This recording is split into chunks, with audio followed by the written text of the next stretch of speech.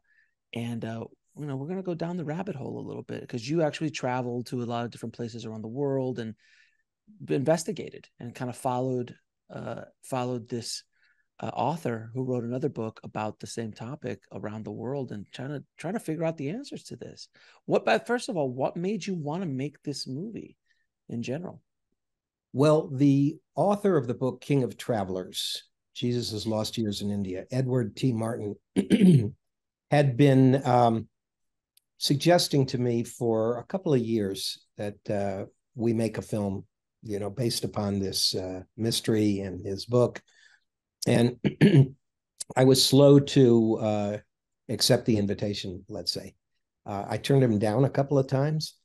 And as a devotee of Yogananda, I look for signs. If something out there suggests to me what I ought to be doing.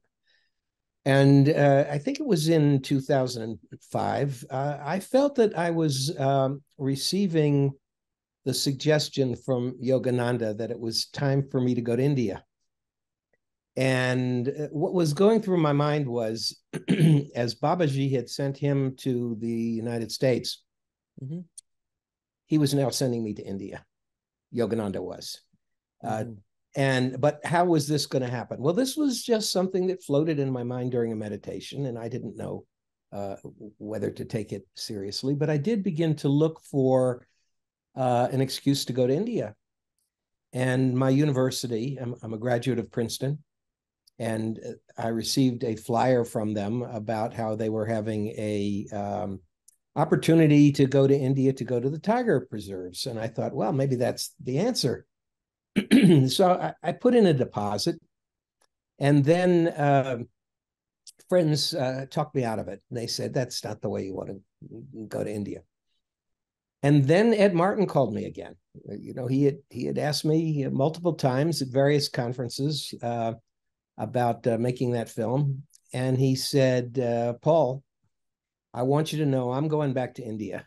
I'm continuing my research there. I really think that what I do in my travels there should be filmed. Would you consider, once again, putting this together? I said, give me 24 hours. So I called up Anil Urmil, who is from India, who was editor on my film Starry Night and an associate producer on that film. And I told him I was thinking about it and would he want to help? And he said, absolutely. He said, I would forbid you to make this project without me. And he had so many contacts in India. He was very capable of setting up the whole journey. And so after thinking about it and realizing that Yellow Hat Productions, my company, had enough money in the account to sponsor this trip to India and get the filming underway, I told Ed Martin, yes, I've changed my mind. We're going to make the movie Jesus in India. And from there, the next step was planning where we were going to go in India, and it ended up being 4,000 miles of different destinations. Good Lord. Well, it's so funny that you say Yogananda, because I think Yogananda was the first time I heard of the idea that Jesus was in India. And it's a very intriguing idea. And, and I'm a recovering Catholic, as I've said on the show many, many times before. And, to hear, I always wondered that too as a child. I was like 12 years old to 30, pretty much. It's a dead silence. There's nothing there. There's one sentence. What sentence is it? One sentence in the Bible covering those 18 years.